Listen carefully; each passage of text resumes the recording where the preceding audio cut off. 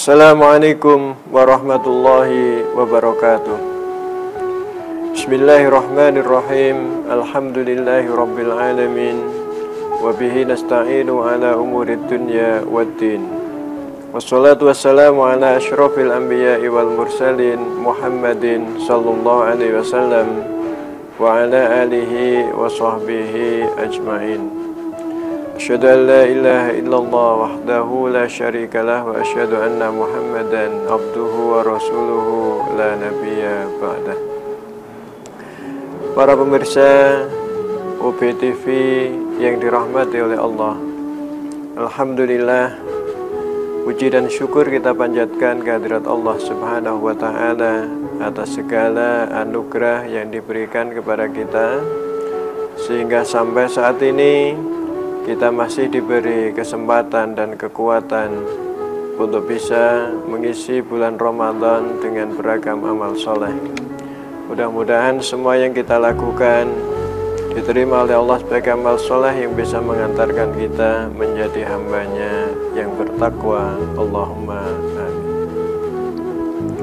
Para pemirsa yang dirahmati oleh Allah, akhir-akhir ini ada fenomena yang perlu untuk kita cermati bersama, terutama dalam interaksi sosial antara sesama muslim. Ukhuwah Islamiyah yang menjadi ajaran pokok dalam ajaran agama Islam saat ini mulai mengalami persoalan di tengah-tengah interaksi antar sesama muslim. Persoalan-persoalan kecil menjadi pemisah, menjadi penyebab antara satu dengan yang lain saling mencaci, saling menghina, saling merendahkan, dan seterusnya.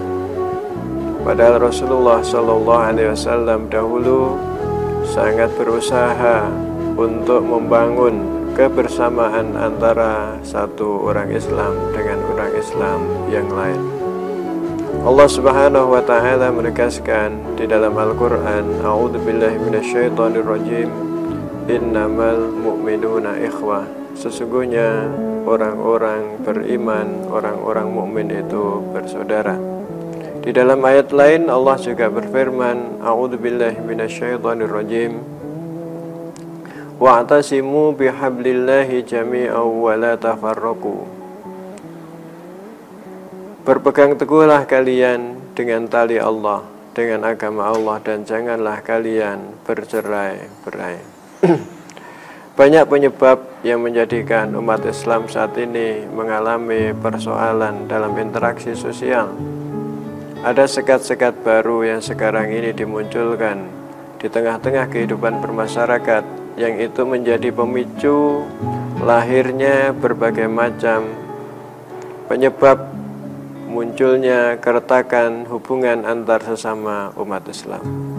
Dahulu kala ketika Rasulullah SAW berjuang untuk menegakkan ukhuwah Islamiyah ini, sekat-sekat yang ada pada saat itu telah dihapus oleh Rasulullah SAW sedikit demi sedikit, perlahan, secara perlahan, agar supaya umat Islam itu menjadi satu kesatuan, menjadi entitas, menjadi komunitas yang hanya berlambang Islam. Suku, bangsa, bahasa, keluarga adalah sekat-sekat yang pada saat itu menjadi penyebab tidak bersatunya manusia pada zaman itu. Satu suku fanatik dengan sukunya sendiri, satu bangsa fanatik dengan bangsanya sendiri, bahasa yang berbeda menyebabkan mereka berpecah belah antara satu dengan yang lain. Sekat-sekat itu secara perlahan dihilangkan oleh Rasulullah SAW, sehingga hanya ada satu simbol yang mereka pegang, yang dianjurkan oleh Rasulullah SAW, yaitu simbol Islam. Tidak ada lagi pemilahan orang Islam dari suku tertentu.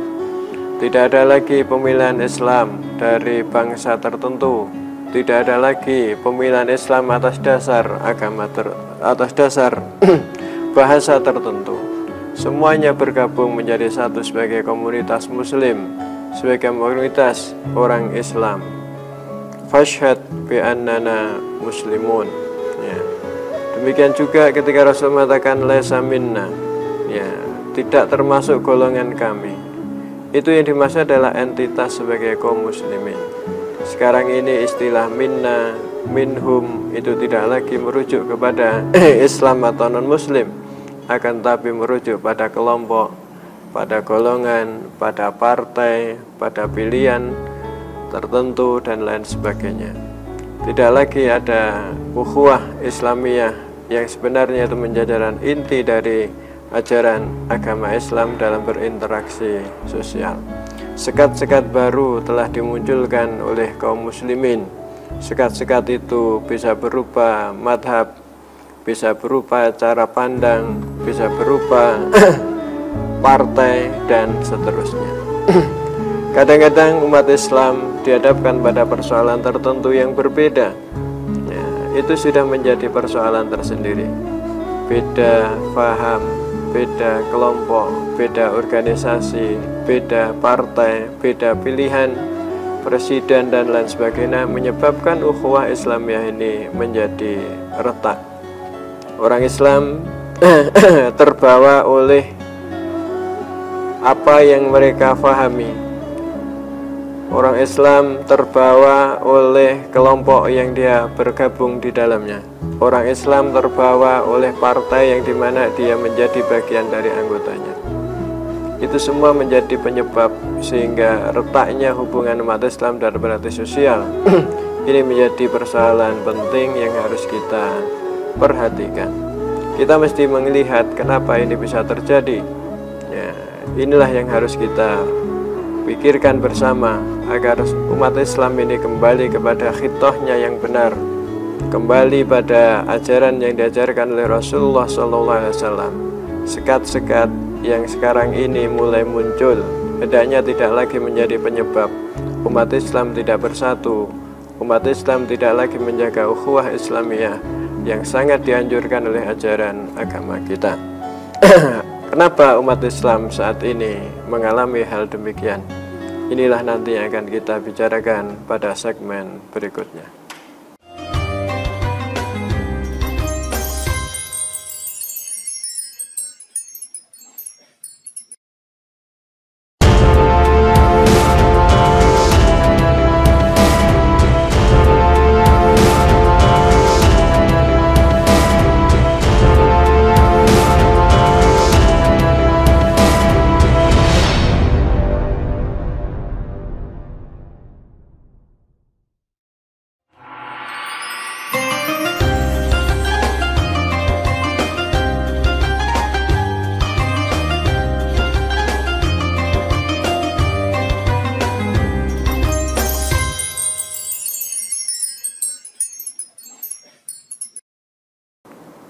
Para pemirsa yang dirahmati oleh Allah, kita mesti pahami bahwa Allah Subhanahu wa Ta'ala menciptakan manusia itu berbeda-beda.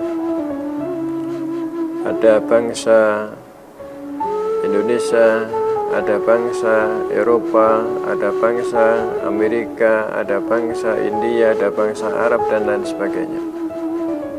Begitu juga Allah menciptakan bahasa juga berbeda-beda, menciptakan warna kulit yang berbeda-beda.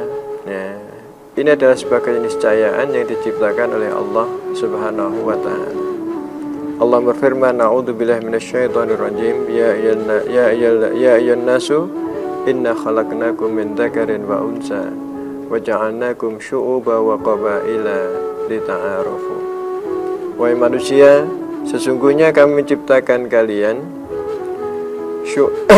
dari laki-laki dan perempuan dan menjadikan kalian syu'uba wa qabaila lita'arafu, berbagai macam bangsa, berbagai macam kabilah, agar kalian saling mengenal satu dengan yang lain. Perbedaan adalah keniscayaan yang tidak bisa kita hindari, karena meskipun Allah Subhanahu wa Ta'ala mampu menciptakan manusia dalam satu komunitas, dalam satu golongan, dalam satu kelompok, akan tetapi kecenderungan manusia untuk berbeda tidak bisa dihindari. Karena itu ya, yang penting bagi kita adalah bagaimana mengelola perbedaan, yang itu menjadi keniscayaan manusia, itu menjadi tabiat manusia, itu menjadi hal yang khas yang ada pada diri manusia. Manusia tidak bisa diseragamkan karena memang watak dasarnya manusia itu memang memiliki perbedaan, dan itu justru menunjukkan keagungan Allah Subhanahu wa Ta'ala. Perbedaan bukan sesuatu yang aib, bukan sesuatu yang hina. Perbedaan justru menjadi keanekaragaman,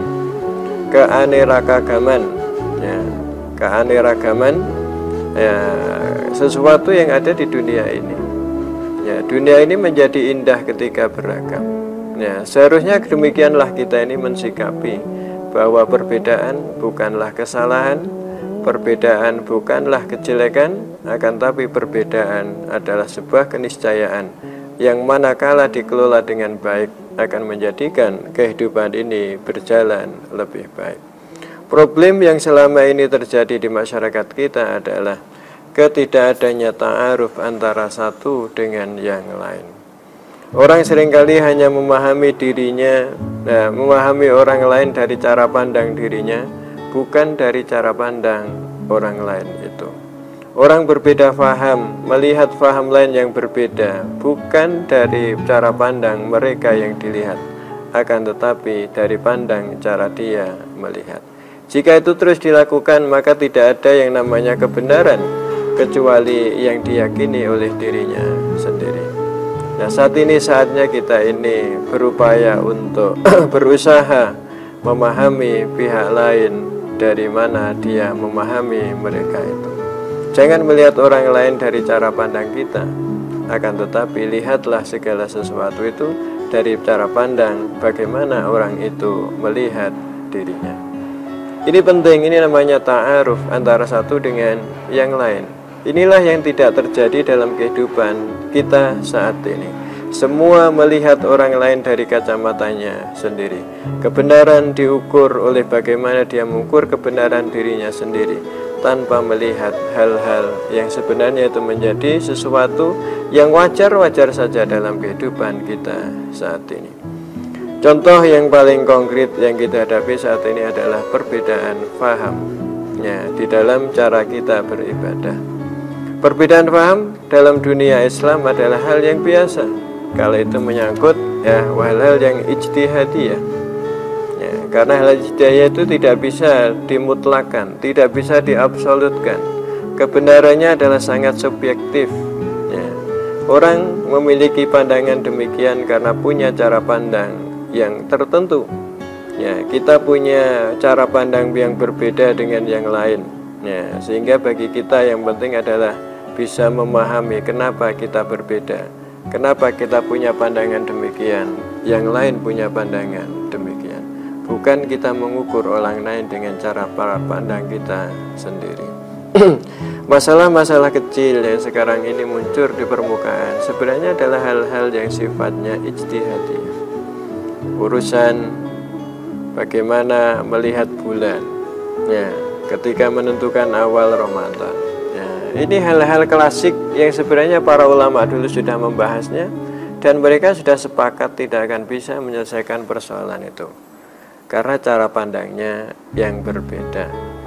Masalah kunut misalnya adalah masalah-masalah yang sudah klasik, yang sejak dulu sudah ada ya, namun sekarang ini dibesar-besarkan kembali. Masalah memanjangkan jenggot, isbal dan lain sebagainya ada persoalan-persoalan ijtihadiyah yang setiap orang ya, yang menjadi yang memiliki syarat untuk berijtihad memiliki cara pandang sendiri untuk menentukan itu semua ya, sehingga sudah tidak selayaknya perbedaan-perbedaan semacam ini menjadikan kita umat Islam ini kemudian mengalami perpecahan, mengalami keretakan dalam ukhuwah Islamiyah yang itu akan merugikan umat Islam sendiri. Energinya habis hanya untuk menyelesaikan persoalan-persoalan kecil, dan itu sebenarnya bertentangan dengan ajaran agama kita. Allah Subhanahu wa taala sebenarnya yang sudah disebutkan ya, mengajarkan kita agar kita ini selalu berpegang teguh di tali Allah dan tidak boleh berpecah belah antara satu dengan yang lain. Rasulullah SAW juga menyatakan al-muslimu akhul muslim. Orang Islam itu adalah saudaranya orang Islam yang lain. Ya, dalam hubungan ini Rasulullah juga menyatakan orang Islam itu kalbunyanil wahid, sebagai satu bangunan. Di hadis yang lain mengatakan kal jasadil wahid, sebagai satu tubuh, ya, yang harus saling bekerja sama antara satu dengan yang lain, yang harus saling mendukung antara satu dengan yang lain. Tidak boleh ada ego sentral yang menjadikan perbedaan yang selama ini ada, yang merupakan sebuah keniscayaan, menjadi penyebab umat Islam mengalami kelemahan karena tidak adanya ukhuwah, tidak adanya kebersamaan di dalam menjalani kehidupan kita ini. Tantangan umat Islam ke depan semakin besar, dibutuhkan ukhuwah Islamiyah yang kuat dalam rangka untuk mengemban, ya, misi dakwah Islam, menjadikan Islam sebagai khairul ummah.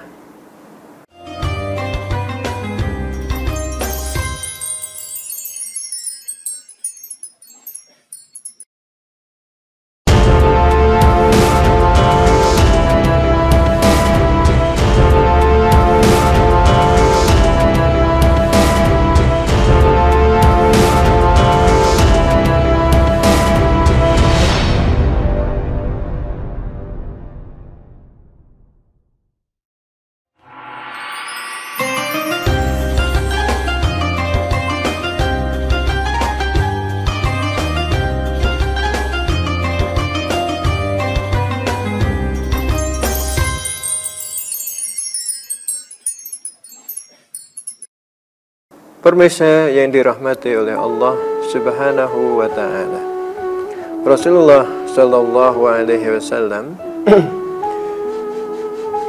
sudah sejak awal, ya, memiliki kiat-kiat bagaimana menyatukan umat Islam itu. Rasulullah, ya, berusaha keras bagaimana menghilangkan sekat-sekat, ya, yang selama itu menjadikan umat Islam ini berpecah belah. Ukuran kemuliaan seseorang tidak ditentukan dari mana orang itu berada, tidak ditentukan oleh warna apa kulitnya, tidak ditentukan dari keluarga siapa, akan tetapi ditentukan oleh ketakwaannya kepada Allah Subhanahu wa Ta'ala. Rasulullah tegas menyatakan la fadla li arabiyyin ala ajamiyyin, ya, tidak ada keutamaan orang Arab dibandingkan dengan orang non-Arab illa bittaqwa, kecuali dengan takwa. Takwa menjadi ukuran utama baik buruknya orang. Nah, inilah yang seharusnya menjadi ukuran kita. Bagaimana kita ini mengupayakan diri kita menjadi orang yang bertakwa dengan sebaik-baiknya. Takwa secara umum bisa dipahami adalah orang yang memiliki relasi yang baik dengan Allah dan relasi yang baik dengan sesama. Tidak bisa orang memisahkan antara dua relasi ini. Orang relasinya baik dengan manusia tapi tidak baik dengan Allah juga tidak pas. Orang yang relasinya baik dengan Allah tidak baik relasinya secara sosial juga tidak pas.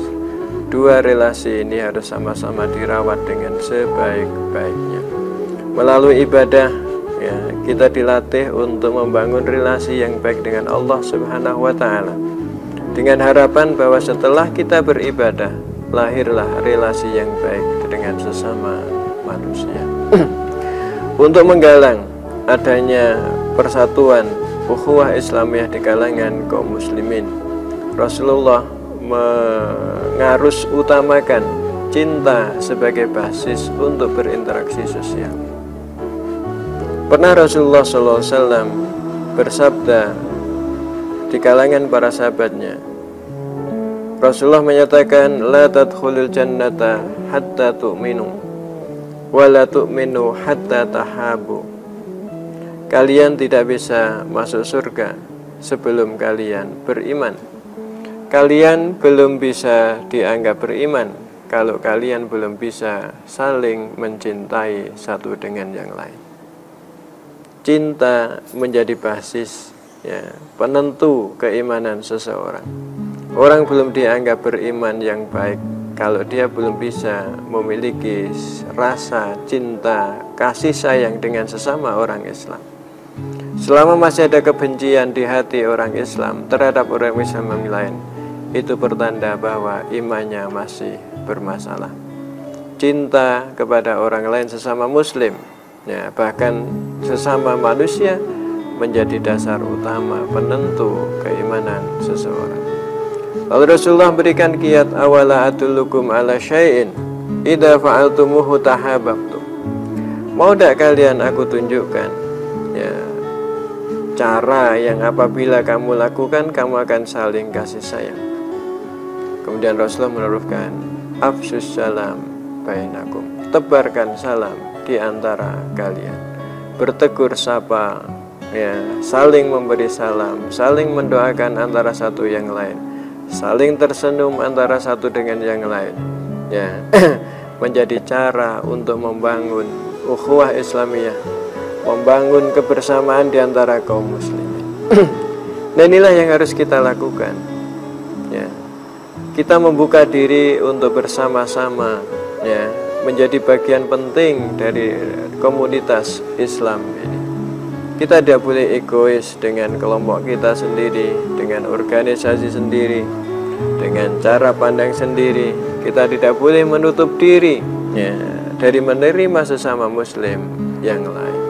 Saling mencintai harus menjadi basis kita dalam berinteraksi sosial, khususnya dengan sesama kaum muslimin.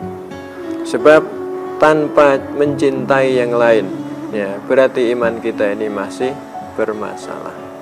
Kalau orang sudah cinta terhadap dirinya, ya, dan mampu mencintai orang lain seperti mencintai dirinya, ya, itu berarti imannya sudah berada dalam kesempurnaan. Di dalam hadis lain Rasulullah SAW mengatakan, la yu'minu ahadukum hatta yuhibba li akhihi ma yuhibbu li nafsihi. Tidaklah salah seorang dari kalian itu beriman secara sempurna sebelum dia mampu mencintai saudaranya sesama muslim seperti dia mencintai dirinya sendiri. Ini menegaskan apa yang dinyatakan oleh Rasulullah dalam hadis sebelumnya, bahwa cinta menjadi basis penentu, ya, keimanan seseorang. Karena itu dalam kaitannya dengan kehidupan kita saat ini, ya, saling mencintai antara satu dengan yang lain menjadi sesuatu yang harus kita kembangkan, harus kita tingkatkan. Mencintai sesama, ya, mencintai orang lain seperti mencintai dirinya sendiri akan menjadi faktor utama, ya, kita akan mengalami kebersamaan, mengalami ukhuwah yang baik. Kalau orang sudah mencintai orang lain seperti mencintai dirinya sendiri, maka dia tidak akan melakukan hal-hal yang tidak bagus, yang dia tidak suka kalau itu mengenai dirinya sendiri. Ketika dia tidak suka untuk dihina, maka dia tidak akan menghina. Kalau dia tidak suka untuk digosip, dia tidak akan menggosip orang lain. Kalau dia tidak suka untuk dibuka aibnya, maka dia pun tidak akan membuka aib orang lain. Kalau dia suka untuk dipuja, dia akan memuja orang lain. Kalau dia suka ditolong, dia akan menolong orang lain. Inilah yang mesti kita kembangkan saat ini dalam rangka untuk membangun ukhuwah Islamiyah kita menjadi lebih kokoh. Wallahu fi aunil abdi ma kana al abdu fi auni akhihi. Tolong menolong antara satu dengan yang lain. Ya, ini menjadi basis yang lain yang harus kita kembangkan dalam rangka untuk mengarus utamakan ukhuwah Islamiyah dalam kehidupan kita saat ini. Siapa yang menolong saudaranya akan ditolong oleh Allah Subhanahu wa ta'ala. Siapapun saudara kita, tugas kita bukan mencaci mereka, bukan menghina mereka, akan tapi tugas kita adalah menolong mereka. Unsur akhaka dzaliman au madluman. Tolonglah saudaramu itu yang didalimi maupun yang mendalimi. Para sahabat bertanya, bagaimana kita menolong orang yang zalim? Rasulullah menjawab, kamu cegah dia melakukan kedzalimannya itu. Itulah yang harus kita lakukan, ya, semangat untuk membangun ukhuwah Islamiyah berbasis pada saling mencintai akan menjadi dasar utama dalam kita menguatkan dan mengokohkan ukhuwah Islamiyah di antara kita. Mudah-mudahan Allah Subhanahu wa taala menerima segala ibadah kita, menjadikan kita semua termasuk hamba-hambanya yang dicintai oleh Allah, hamba-hambanya yang muttaqin.